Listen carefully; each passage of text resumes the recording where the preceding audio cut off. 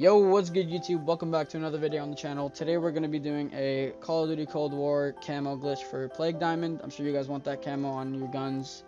Basically it's an instant camo glitch, but just a disclaimer, you do need the camo on at least one gun. So like for me personally, I have the Plague Diamond camo on the combat knife from zombies. I've unlocked all its challenges, but I do not have Plague Diamond on anything else. Of course, it does come with the launcher as well, the grenade launcher.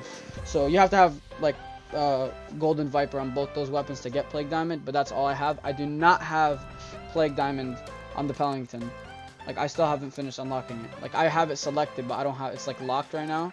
I still haven't finished it.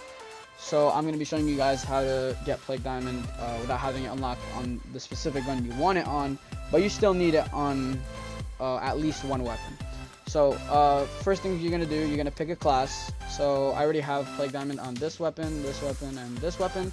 None of them have actual Plague Diamond. The only thing with it is the knife, and that's going to be the thing we're going to be using for the glitch.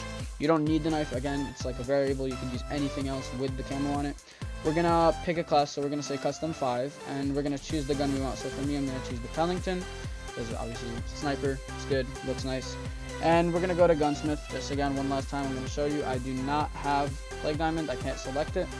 So we're going to just we know we have to remember that the gun we're using is in custom 5. Now, Boxy is going to take us to zombies real quick, and we're going to do the next step in there.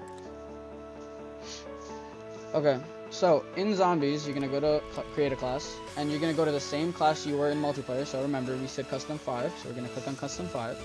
And you're going to put the weapon that you have Plague Diamond on. So for us, we're going to say the combat knife.